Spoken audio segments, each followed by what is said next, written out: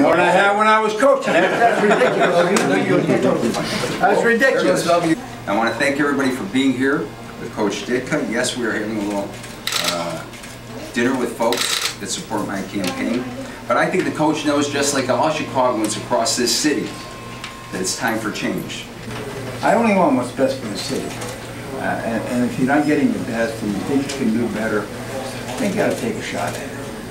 You know, if I had a player who wasn't getting the job done, I had another guy who I thought had the talent to do the job, I'd put him and let him try. You know, I go back a long way with both of their days. Great man. You know, they did a great job for the city. And I think we can bring it back to that. That's all. I have no beef with anybody. I think you can always do better. What was my beef with the 82 Bears? They weren't good enough to win the Super Bowl. The 85 Bears were. It's not about a beef with anybody, not about disliking anybody. But I think somebody can do a better job, and that's what I feel. Streets are bad everywhere in America, but sometimes a little worse here. I hit a couple good ones on the way over.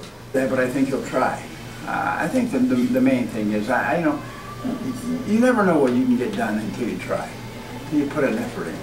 You make it a priority. If you don't make it a priority, then it becomes nothing. So. Coach came to me, he didn't ask to change of positions, but we agree on a lot of positions. And he didn't ask me to back any specific ideas. I think we all forget that this is a nonpartisan election. Whether you're a Democrat, Republican, Libertarian, if you want a voice in this election, you have to choose one of the candidates. And like many people, he knows that Ron is not doing the job here for the city. And whether you're a Democrat, Republican, or Libertarian, we can all agree on certain things. One, our kids need a good education in this city and they're not getting it.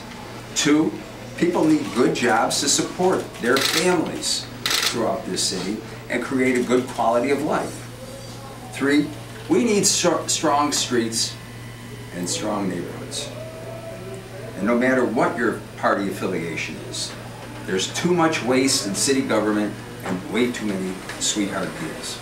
Thank you.